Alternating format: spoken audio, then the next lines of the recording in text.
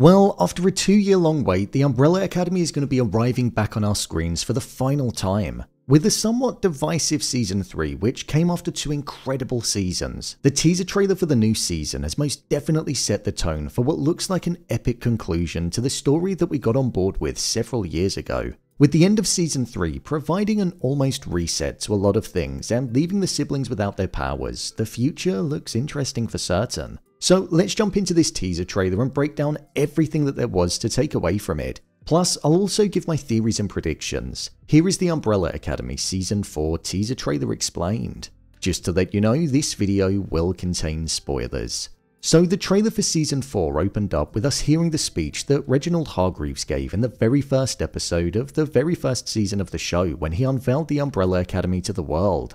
The line was, "Our world is changing. There are some among us gifted with abilities far beyond the ordinary. I have adopted 6 such children. I give you the inaugural class of the Umbrella Academy." Within the trailer, as he said this, we saw a selection of shots of the different siblings in this new timeline that they found themselves in, and it seemed like they were all separated and not together. It started with 5 in some kind of subway network. I'm presuming it's the one that we later go on to see, where it seems like it allows the passengers to travel through timelines or dimensions. Or it could be, if you remember at the end of Season 3, Ben was seen on the same subway train that his mother was on when he was born, so there could be a close connection to that as well. But I'm leaning more towards the first option and them potentially being able to travel through timelines. That would be pretty cool. The fact that the train warped when it went through a tunnel and emitted light, it's definitely not a straightforward journey. With there being a heavy focus on the timelines and the map that we saw on the wall of the subway being incorporated into the visual animation of the trailer itself,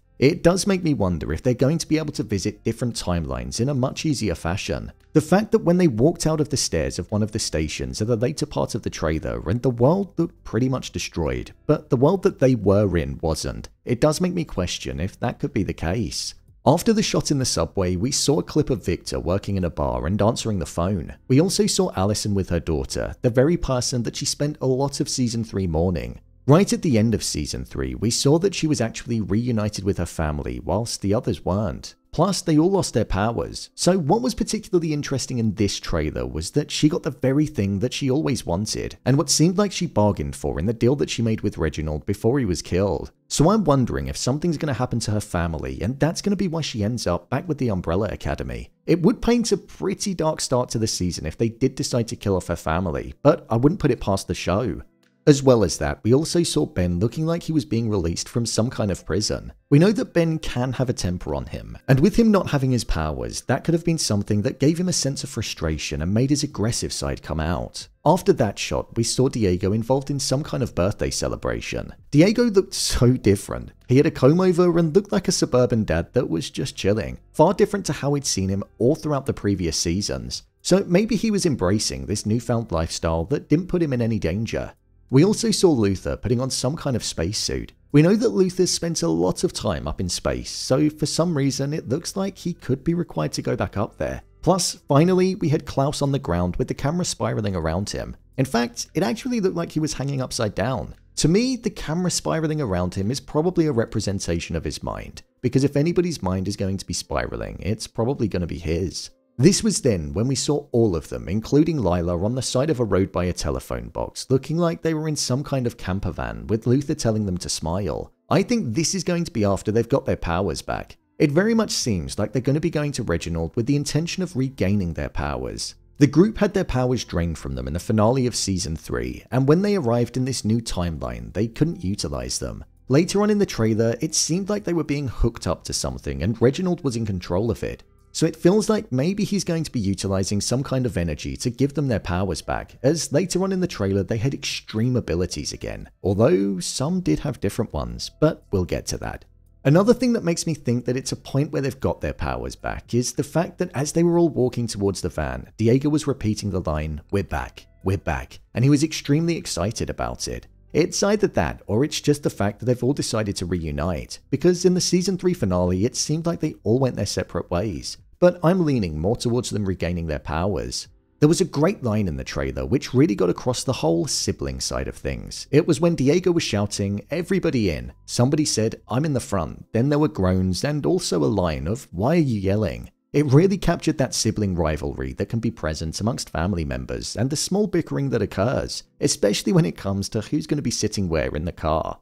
After this, Diego screamed, "First mission back," which again makes me think that it's occurring after they've got their powers, as why else would they be going on a mission? Ben screamed out the line, "Let's go kill this," and Allison corrected him and said, "This is a rescue mission." When thinking about who they could be rescuing at this moment in time, Sloane from the Sparrow Academy was one of the only surviving members, and she obviously got married to Luther in Season 3. So it does make me wonder if Sloane is the person that they're going to be looking to rescue. She didn't arrive in the same timeline as what the rest of them did, and it was never explained, so that could be why we could be seeing them potentially getting on a subway that takes them to different timelines, because she could quite literally be lost somewhere in time, hence the need for the rescue mission. After this, we then saw a selection of shots, but one that stood out to me was the fact that Reginald was speaking with Viktor, and somebody said, "Your children bicker constantly," and then Viktor replied and said, "Yeah, and we drive each other crazy, but when things go to hell, they're there for me." Amongst this dialogue, there were a selection of shots as well which accompanied it. One was of the group inside of what looked like could have been Reginald's place, and Viktor was quite aggressively beating somebody up, maybe a guard, but it was somebody who we didn't know the identity of.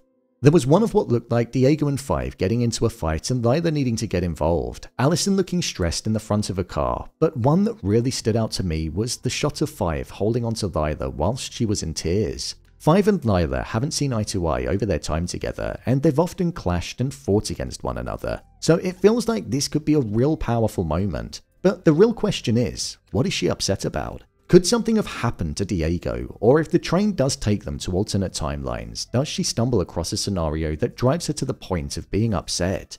Maybe she sees Diego die in that timeline, or even her own death. Either way, it's a moment that's going to be going around in my head and I'm going to be theorizing about until the season actually gets released. When it came to the group regaining their powers, there were a few differences to the powers that we were used to seeing them with. For example, Five's teleportation energy beam was purple instead of blue. It looked like Viktor had the ability to control fire, which in my opinion is weaker than their previous power, and Diego appeared to have some kind of enhanced strength, considering he was holding somebody up in the air and throwing them through a window. I would say that it looked like Ben had his original powers in the closing shot, but with Luther, it looked like he had two completely different builds in this trailer. One where he looked hench and another where he was nowhere near the size that we're used to seeing him. So I think that means that he's most likely going to regain the power that he had before. The final thing that we saw in the trailer was Ben looking like he was causing chaos. This does make me wonder if this could be the Ben that we saw in the post-credits scene at the end of Season 3. The show teased the fact that there could have been two Bens. So what if this version of Ben is one that isn't aligned with the values of the Umbrella Academy and is a threat to them? With it being the final season, I am hopeful and optimistic that the show is going to go out on a high. I was so disappointed with the previous season of the show because Season 1 and Season 2 were just so good, and Season 3 did just fall short. So with there being 2 years between the most recent installment and the one that's coming, I'm hoping they've had the time to really work on the story and create an ending that will be extremely memorable and one that we deserve. Obviously, this was only the teaser, so there was no real structure to the story that was being teased to us, so I'm hoping when the first trailer gets released there'll be a bit more clarity. So, there you have it, the Umbrella Academy Season 4 teaser trailer explained. If you want to see a breakdown of Season 3 of the Umbrella Academy, then click on the card in the top corner, or alternatively you can head over to my channel where you'll find a playlist where I covered all 3 seasons. Are you looking forward to the final season? Let me know your thoughts in the comments below. As always, thanks for tuning into the video and I'll see you in the next one.